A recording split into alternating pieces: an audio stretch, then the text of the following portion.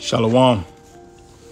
First and foremost, I want to give all praises, honor, and glory unto Yahweh, Bahashem Yahweh Shai, Bahashem HaKodash, which is to say the name of the Heavenly Father, in the name of His Son, in the name of the Holy Spirit in the ancient Hebrew tongue. I also want to give double honors to the elder apostles of Great Millstone who grew well, the top Bible teachers on the planet Earth today. And also want to send out a hearty shalom to all the sincere brothers throughout the four corners of the earth that push the unadulterated truth of the Bible and risk their lives doing so in efforts of waking up the hopeful elect of the nation of Israel. This is your brother Kapar from the Great Millstone, Miami, coming back at you with another spiritual spill. And as usual, nothing written down, just flowing through the spirit. And at best, I'll quote precepts. Okay, obviously, this is the Day of Atonement.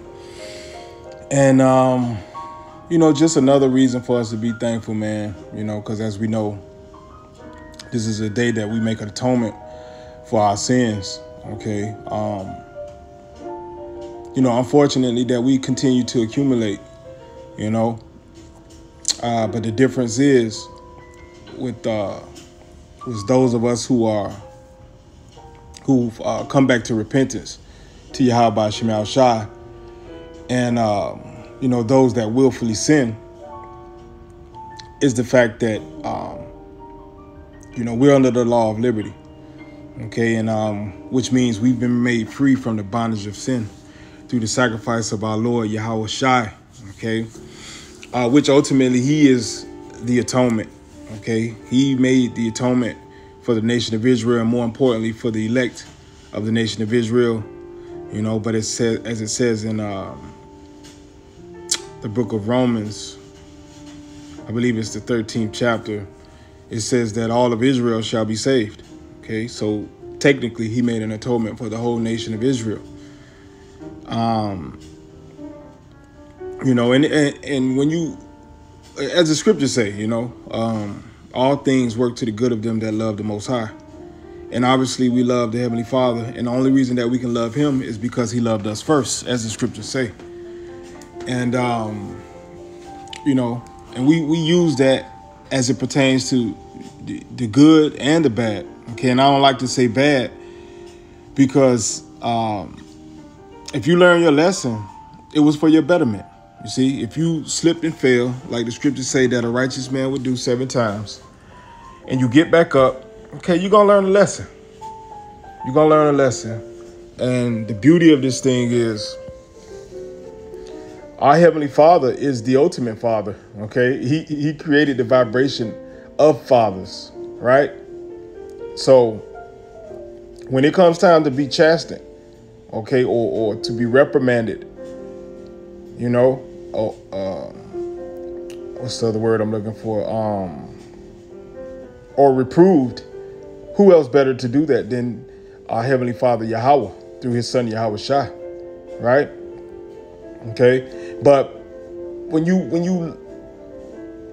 there's certain things. Well, let's speak on the High Holy Days. Okay, when you look at the High Holy Days, they have been set up to do what? The main thing they were set up to do, obviously, is to give obedience to our Heavenly Father. You see, but these are things that He doesn't need to do. He created these ordinances, right? But really, He created them for us to draw nigher unto Him. You see? And that's why I always push that vibration. And whenever I say it, obviously it's inspired by the inspiration comes from Yahweh Hashem Yahweh Shai. Okay, but I'm speaking to myself first and foremost. We all need to be more thankful. Not that we're not thankful, okay, but we need to be more thankful, because seeing the times that we're approaching and how everything is coming down the pipe, okay, we're going to need Him more and more, like we do right now. We need Him more and more every day. Just having a conversation with the beloved brother Zaquan Yagadal out in Houston. And, not going to get into the conversation, but, he pretty much capped it off by saying, what would we do without this brotherhood, man? okay, which ultimately was given us via Yahweh Shem Yahushua through the Spirit, through the Holy Spirit, right?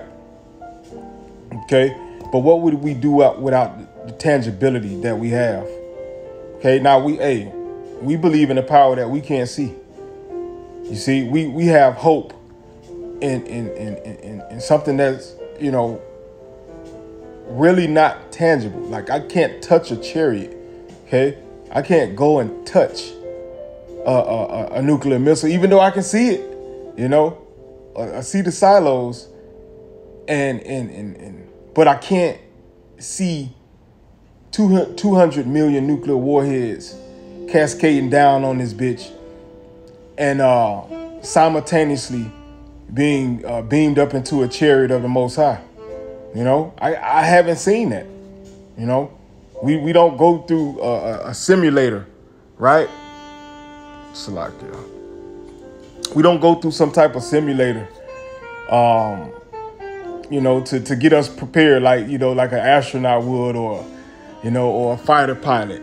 You know, we just got to believe, you know, and I always push that vibration within the camp and amongst brothers, man. Only believe, you know, because the opposite of believe is to be doubtful, you know, or forsake, you know. So like I was saying, like we're solely walking on faith, man. And we know what faith is, you know, the substance of things hoped for, the evidence of things not seen, you know. So the Heavenly Father puts, you know, these ordinances and specifically, like I was saying, these high holy days in place, you know, for our betterment, so we can draw nigh unto Him, you know. Because it's about to get gangster. That's what I like to call it. You know, the times of trouble, you know, perilous times, and we see the inner workings of it. We see the makings of it. Why? Because the Heavenly Father has given us the lot of seers, prophets. Okay, and to the believers, hey, the prophets are doing the grunt work via Yahweh Shem Yahushua. We are not doing this of ourselves. The Heavenly Father is prompting us to do these things so that what? First and foremost, the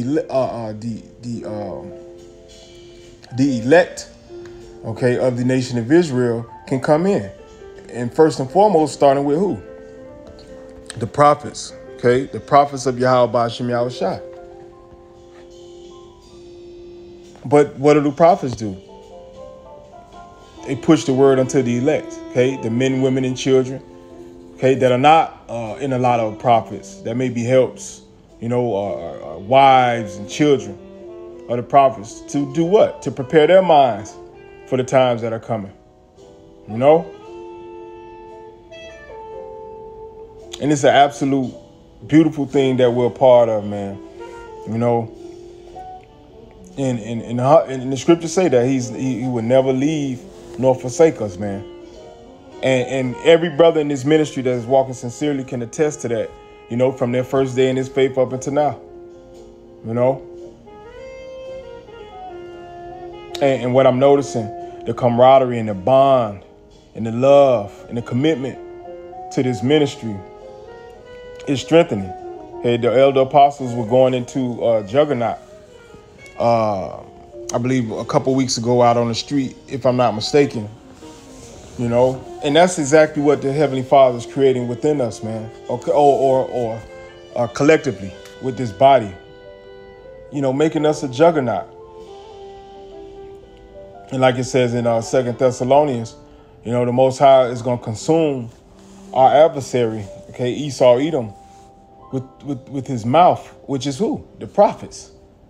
Okay, then our Lord Yahweh Shai is going to return with the high holy host and consume him with the brightness of his coming and take him out of power, you know? And these are all things that are hoped for. We don't have evidence of these things, and we don't need it, okay? Because it was written. That's our evidence, the Holy Scriptures, you know? If a nigga can't get it, we moving on, you know? Why? Because we're fully persuaded in our mind. And listen, I can't fully persuade the next brother in his mind. he has to be fully persuaded in his mind. Okay, so let alone a non-believer, nah. We're not going to consume our thoughts with that. Okay, we're going to constantly press towards that mark, uplift one another, be the best brother you could be, you know, be the best husband, father that you can be. Why? Because it shows our Heavenly Father that you're thankful. Okay? And mainly through our obedience. I did a show on that not too long ago. That's what real ultimately draws us nigher to the Heavenly Father, our obedience to him, you know, and, these high holy days have been commanded. You see, now, obviously, we're rehearsing. Okay, we're rehearsing the righteous acts, you know, and as we speak, you know, this is my ninth time doing the Day of Atonement. And, I had to pray, because, like with anything, you gain more experience in it. It becomes a lighter load, so to speak. I don't want to say it's easy, nothing about what we do is easy. Okay. Because easy entails what? That broad entrance or that wide gate, but we have all the tools that we need to the point where that it's not rocket science. It's not the hardest thing on the planet to do. Why? Because as we understand it, man's goings are of the Lord. So everything that we encounter, everything that we've had to endure, the Heavenly Father has put on our path in order to what? Refine us, make us that pure gold, man. And that's why you gotta relish in the moment, man. Like the scriptures say, sometimes chastening is not pleasant, but understand what is being done for. It's all about having that mindset and seeing the bigger picture. Okay, like our Lord Yahweh, being on that cross, seeing the glory that was set before him. Because in the Garden of Gethsemane, for lack of a better word, and I just like to say it, forgive me if I offended you, brother, but it got gangster. It got gangster in that Garden of Gethsemane, man. Okay, to the point where the apostles fell asleep on him. Like, what's going on, man? I'm about to have my hour is coming. And y'all I've had y'all back all this time. I'm speaking as a man. I've had y'all back all this time, and then y'all gonna go to sleep on me. And it was just him and his connotations, man.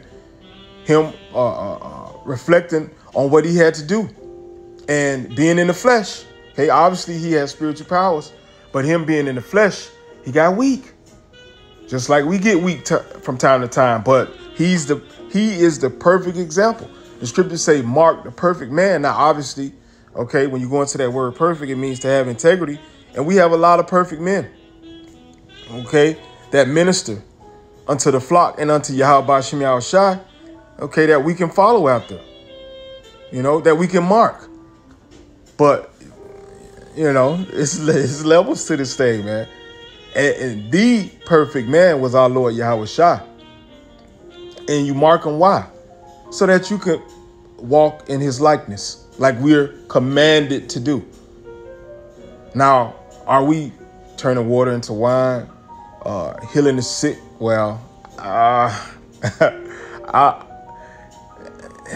leave that one out. But are we? Because the reality is there are a plethora of stories of brothers praying for brothers that had infirmities and have been healed. I myself, just throwing that in there. I won't say I hate to testify of things that I've been through because it's a part of it. But, hey, it's all about humility. But I myself have received prayer from righteous men, okay, men of the Lord, and have been healed. Okay, I've witnessed, with our bishop lawyer, him being healed, okay, from a terminal illness, a deadly disease. I've witnessed that. Okay, so I can't say we're not healing the sick right now. And obviously, we ain't doing nothing. Okay, Yahweh Shem Shai is doing everything, but he uses men as vessels to manifest things here on earth, right? But the point I'm making, we're not turning water into wine. We're not raising men from the dead. But as the scriptures say, the works that our Lord Yahweh Shai did, Lord willing, with those men, we're going to do and greater. And you look at how everything, like I mentioned, how everything is coming down the pipe. And looking at our adversary, Esau Edom, the self-proclaimed white man, and his sentiment and his sadistic plots, we're going to need to do the works Yahweh Shai did and greater, and the acts of the apostles. We're going to have to do greater things than that.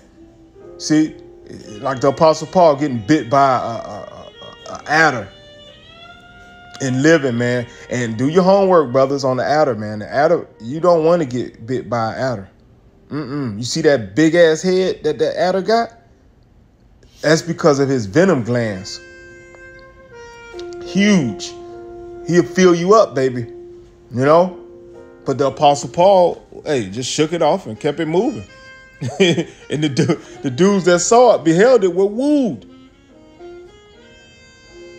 So when you fast forward to these times, it's like a brother getting shot in the head with an AK-47, a 7.62 round in the head and shaking it off. But see, these are the things that need to happen in order for us to endure the times that are coming. As the scriptures say, Revelation 12:12. Okay, Esau Edom is going to come down like, with wrath, great wrath. Why? Because he knows that he's about to get his ass off his high horse, off that throne. He's going to take that goddamn crown off his head. You know, and you step back and you look at it, and I hate to say this, but play devil's advocate. He don't want. I can understand why he want to step down. Look at the power that he's amassed. Look at the authority that he has. He has dominion over the whole planet, which was given to him by Yahweh Shem Shai, by the way. But nonetheless, he has dominion, as the scriptures say. The Most High,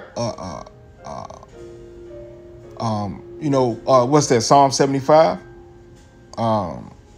He put down one and set up another. Okay, because the reality is the Heavenly Father dwelleth in the kingdom of men. He's the one that ruleth in the kingdom of men.